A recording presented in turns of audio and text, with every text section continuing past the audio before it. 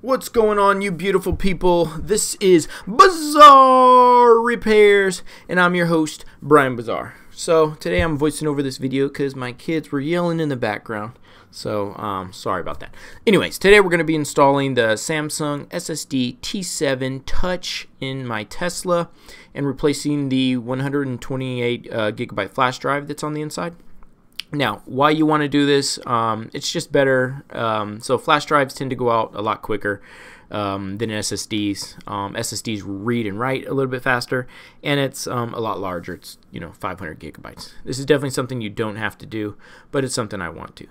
Also, I was getting a little glitch with my flash drive, so sometimes I reformatted it a couple times and it didn't work. So I went ahead and purchased the SSD. And we're going to go ahead and get that installed. So first thing we're going to do is go ahead and get this thing unboxed. We'll check it out and then we'll get it installed. So while I'm unboxing this, like I said, I would have an issue where when I'm playing back my videos in Century mode, it would just skip over the time in which I wanted the video to play. Like that little red dot, it would skip about 10 seconds above that. So I don't know if that's something with the flash drive or something with the Tesla software. So we might as well try out the flash drive here. I mean the SSD. Alright, so this is the Samsung T7 Touch. You don't need the touch. I don't know why I bought this. This was probably just an accident by me because there's no point for the Tesla to have the fingerprint authentication unless you want that. So I'm not going to set that up at all. So just looking around the SSD, there's just one USB Type-C port. It's very light, very compact. This is perfect because there's not a lot of room in the glove compartment. So you definitely want an SSD that's reliable and that's small and doesn't have too many cables connected to it. Alright, so now we're just going to open up the box and then check out the cables. It does come with two cables, which is USB Type-C to Type-C and a USB Type-C to Type-A. So that's great because we're actually going to be using the Type-C to Type-A cable. Just open up. The cables are nice and thick. Really good quality cables here. Nothing cheap. But as you will see later in the video, I actually need to get a shorter cable, so I'll find one that's a little shorter. Alright, so this is our Type-C to Type-A connector. You can see you can just plug in like so. And then we'll be able to plug right into the glove box of the Tesla. Alright, let's just get that unplugged, and we have our other cable there. I will be testing this cable as well, but I won't be using it. Alright, with that said, let's go over to the Tesla and get this in. Alright, so we're just going to go ahead and pop open the glove box. Let me just turn away while I put in my pin here. Alright, so in the upper left hand corner you're going to see your 128 gig Tesla flash drive. And it's got a nice all metal casing, so you're definitely going to want to keep this. You can use this for anything else or just a backup if the SSD ever goes bad. Alright, so now we're just going to go ahead and remove it. I didn't find an eject button for this, so we're just going to go ahead and pull it out. Just like so. Easy peasy. Like I said, it has a nice all metal casing. You can keep this, you can format it again, keep it as a backup. You can see the little camera icon disappeared after you pulled that out. And these are the two USB Type-C ports that I'm actually going to test on the SSD first. So we're going to go ahead and just plug in the USB Type-C to Type-C. And once again, you probably won't be doing this. I just want to see if it does work down in the console here. It's just one of those things I was just curious about to see if it works or not. So the light comes on, that's good. And now let's swing over to the screen and see if we can format this thing. Alright, format.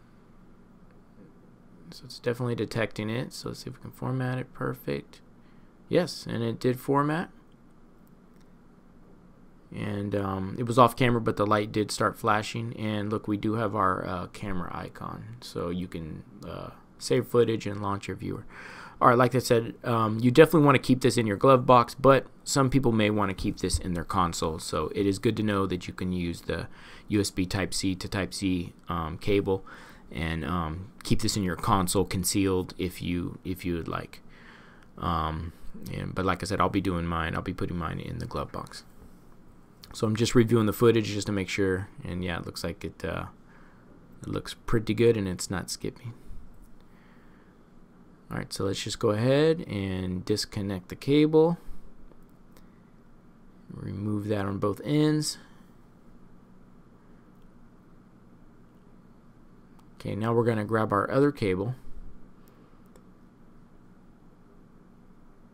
Now this is our Type-C to Type-A. And then just get this all hooked up. And we'll do the same procedure again.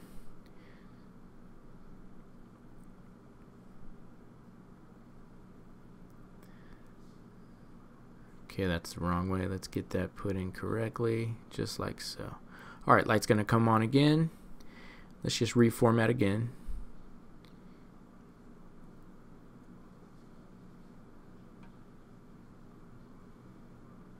Perfect, and then you'll see the lights flashing on the Samsung. And then it goes solid, letting you know the format is complete. And then there's our camera icon is back, which is what we want. I'm going to save the footage.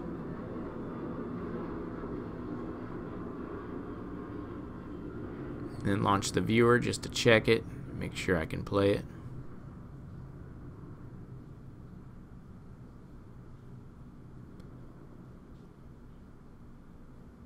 And looks good. Doesn't look like it's skipping. And I'll be monitoring this. I'll have to check the Sentry mode settings, or actually let the Sentry mode go off and play through and see if it skips again. And if it does, then I know it's a software thing, but hopefully it was the flash drive.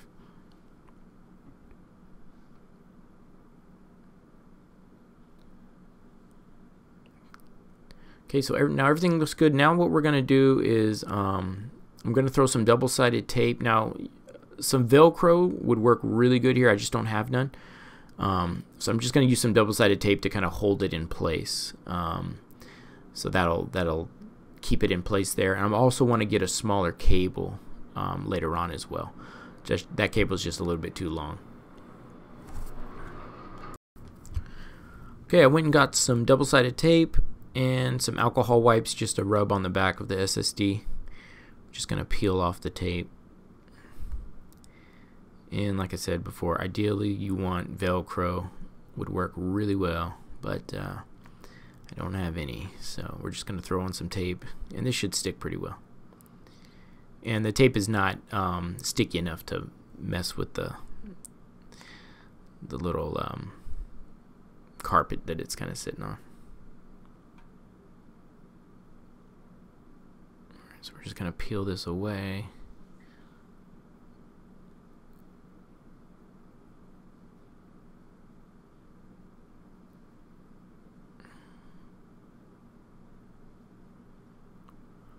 Right now I'm just going to fold it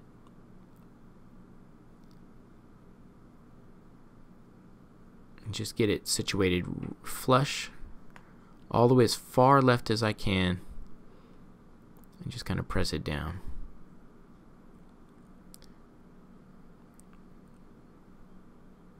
And then try to situate the cord as best I can until I can get a smaller cable. You just don't want this thing moving around when you're driving, especially tight turns. You don't want it moving around and then accidentally disconnecting the cable. So you definitely want to mount this down. And it actually feels really good. That tape actually is holding better than I thought.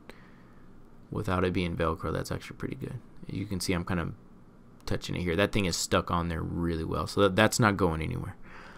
So I'm pretty happy with this. I'll find a shorter cable later. I just want to thank you guys for watching. That's how to install SSD in your Tesla. Hope you guys are having a great day, and I'll see you on the next video. Bye bye.